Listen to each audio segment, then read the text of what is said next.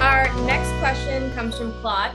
And Claude's question is that he would like to receive guidance on the steps for improving upon an existing product or patent. Okay, great question, Claude. As far as improving an existing product, just keep in mind, and I'm glad you're asking that, because a lot of inventors believe that in order to get a patent, you have to create something completely new, something brand new that doesn't exist anywhere. Whereas most patents, 99% of all patents, are combinations of existing products just in a new and unique way that allows it to be patented. So and I have one example that I often use with law students when I teach, is this patent by Ron Brown. And what he did is he combined three different things together. One was that instead of the container being glass, it's plastic, so it's squeezable. I don't know if it's visible, but you can see that it has some give to it. In addition to that, you'll notice something unusual is that if I hold it up this way, the label is upside down. So he did not invent the label, but he invented the concept of putting the label upside down on a squeezable container.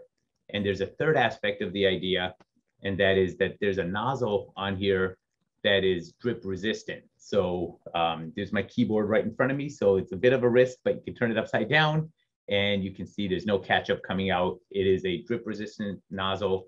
If I were to squeeze, the ketchup would come out. But if I don't squeeze, that's not gonna happen.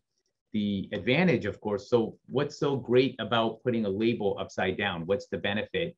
The human mind is irritated by seeing words upside down. So when you open up your cupboard or a cabinet, or even if it's on a countertop and you see a ketchup bottle like this, the natural inclination is to take it and turn it around and store it this way. The benefit is now when you're ready to use ketchup, you don't have to hit the back to get the ketchup out. It's already, through gravity, it's already down at the bottom. Secondly, with a squeezable bottle and a drip resistant nozzle, you've got these three things in combination. Every single one of them has already been invented. It wasn't invented by Ron Brown. He didn't create the squeezable container. He didn't create the drip resistant nozzle. He didn't create the label. He put it upside down, but he did all three in combination.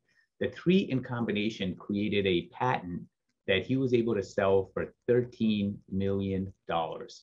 And I want to emphasize this case because you don't have to have a completely new product where you create not only the final product, but all the separate parts you invent as well. That's not what the law requires. The combination together is patentable, even if separately they already exist. And I'll just illustrate this briefly. You've got three different parts, A, B, and C, and they all can previously exist and already be known. Now, if what an inventor does is takes these three different ideas and combines them together into one idea, now you have patentable subject matter, because now it's that combination of three different things that have not been combined before, and you still have to meet those three requirements of patentability. And this will be a bit of review, and Gabby can bring those three requirements up again. The first one is novelty. So your idea has to be new. You can't repatent something that's already been done. Utility, which is usefulness. And the third is non-obviousness. So novelty, utility, non-obviousness. Gabby put that into the chat box, and those are the three requirements for patentability. And remember, none of these requirements, where do you see complexity? Do you see complexity as a requirement? No, there's no requirement.